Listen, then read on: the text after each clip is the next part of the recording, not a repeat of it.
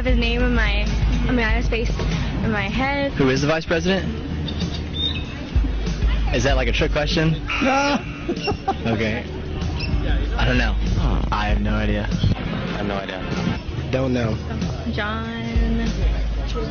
Joe Biden. Yes. I don't know. You're not the only one. A lot of people don't know. Folks, really? You don't know who the Vice President of the United States is? You don't know who won the Civil War? This is college. How much preparation is being done in our public schools to get these kids ready for what they're to face? If you don't have an understanding of current events or of history, you're doomed to repeat mistakes of history, right? Hey, guys, do we have June? She ready to go? Okay, excellent. June Campbell standing by. June is the founder of Campbell Christian Academy. She has been an educator for 4 decades. Her students pre-K through 6th grade learn at an accelerated pace and are often 2 to 3 grade levels ahead. The name of the website is CampbellChristianAcademy.com, right here in DFW. June, great to talk with you once again here on the Stinchfield Report. I'm Chris Salcedo. Glad you made it. Well, thank you so much for having me. Okay. You just heard the Texas Tech kids being asked what many would consider to be no-brainer questions. Who won the Civil War and who is our vice president? And only one out of the several answers you heard were correct out of each category. Give me a reaction first. Well, when I first saw that video, I laughed and then I almost wanted to cry. But it hit me, and that it's the same thing that's been going on forever. And that is, where do we get knowledge? We get knowledge from reading. And kids are not being taught to read correctly from an early age, and that's when they develop a love for learning and a desire to read. And so now, as we see in this video and hear in it, that, and they're poor readers in high school and even in college, and it takes them forever to read anything. By the time they get finished reading it, they don't remember what they've read, and consequently, they don't want to read, so they don't read. And where there's no reading, there's no learning. Right. Well, and then how can you...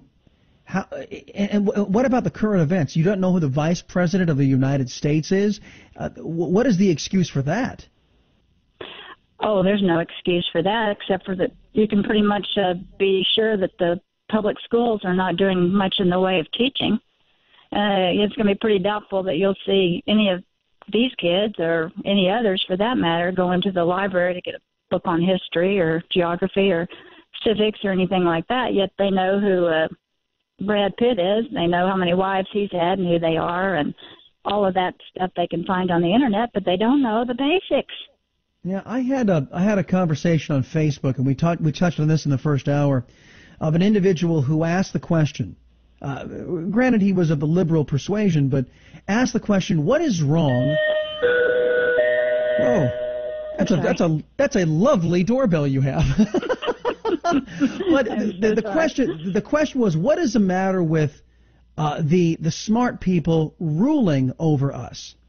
And he asked it with earnest and with sincerity, to which I looked at him figuratively. I was typing. I said, "You've got to be kidding me. That is the most un-American notion I have ever heard. We fought a Revolutionary War so that we didn't have to be run by somebody who was ordained on high as king or as dictator."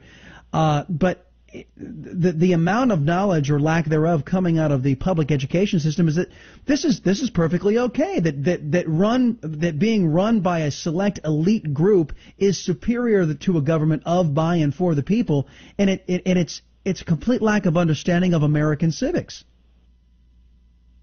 Absolutely, absolutely. They don't understand American civics, or any of these other things you mentioned. However, if the truth were really to be known, if you asked the same students the basics of any other subject, they wouldn't know the answer to those questions either. I think you would get the same response. I think you'd get the same shoulders shrugged and the same giggles and the same response. Oh, is this a trick question? If you asked them the basics of science or the basics of math. Mm-hmm. June Campbell is my guest right now. She's the founder of Campbell Christian Academy. Let me ask you about what it is that you guys do. And you've had great results. There's the line around the block to get into your facilities. How is it that you guys are able to basically buck the trend and so far, and if you'll pardon the colorful way I'm going to phrase this, kick the collective behinds of public education as far as academics is concerned? Well, we've gone back to the very basics. That's what we founded our school, Campbell Christian Academy, on. We teach the kids how to read by phonics, the old-fashioned way that has always worked. I use my own book called Pure Phonics, which I've taught about 10,000 children in my life how to read, and they learn to read at a very early age, and they love learning. They love math because they learn it, and they know the tools. They have those tools in their toolboxes. They know the basics. They know all their facts. And so consequently, they have this desire to learn more and to read more and to know more about other subjects that these college kids have demonstrated that they don't have. And when I have parents who come in to me and they say, oh, I'm not going to send my child to you because you only teach reading and math and writing and grammar, I have to kind of giggle behind the scenes because they're just buffaloed like the rest of America. This is what the children need. They must learn how to learn at an early age. They must learn reading and be great at reading, great at math, great at writing, be able to put their thoughts down in logical sequential order. After all, these students that we're talking about are the ones who are going to be the voters. Yeah, and isn't it scary? Do they know anything? That these kids that were featured in that video are going to be the next leaders of this country? God help us all. But by the way, June Campbell, my guest, founder of Campbell Christian Academy, you touched on something about interactions with parents I wanted to get into, because you just basically said that parents have said they're not going to send their kids to Campbell Christian Academy because you only teach, and then you listed the basics, the litany of the foundational principles that our kids need to learn. What else were they looking for the kids to learn? Oh my, I hear it 100 times a week. Oh, my child needs a well-rounded curriculum. He needs history. He needs science. He needs art. He needs all these other things. Anything but the basics. And all these grand and glorious curriculums look very wonderful, but how much can a child learn if he doesn't know how to read? How much science can he learn if he doesn't know math? Mm-hmm. My son-in-law is a PhD chemist. He tells me that the students coming into the UT system don't know enough math to take basic chemistry, much less read the books. So what you guys do is you make a foundational learning principle pre-K through 6th, and then you leave grades 7, 8, and through high school for the science classes, for the arts classes and all that kind of stuff, for that type of exploration once you've established a good foundation of solid academic principles. Absolutely. If they have those foundations down and they are great students like that, then whatever they do, the sky's the limit for them. They know how to learn. They know how to think. They know how to put their thoughts down. They can read. They can take notes. And as far as that goes, when you get into high school, that's when you'd start taking history. History doesn't change. You learn the same dates that everybody else, we thought were learning. When you get to college, it's the same thing. It starts over again. History starts over again. You learn the same thing you learned in high school.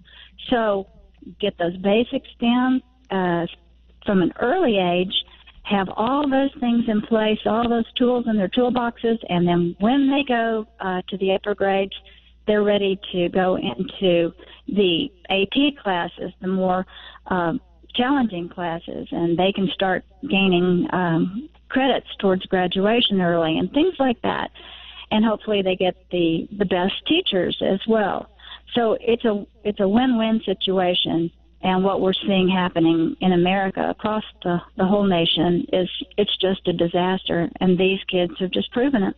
Yeah, and let me just ask for an experiment here. If I was to walk into your 6th grade class and ask the 6th graders, hey, who is the Vice President of the United States, would they be able to tell me?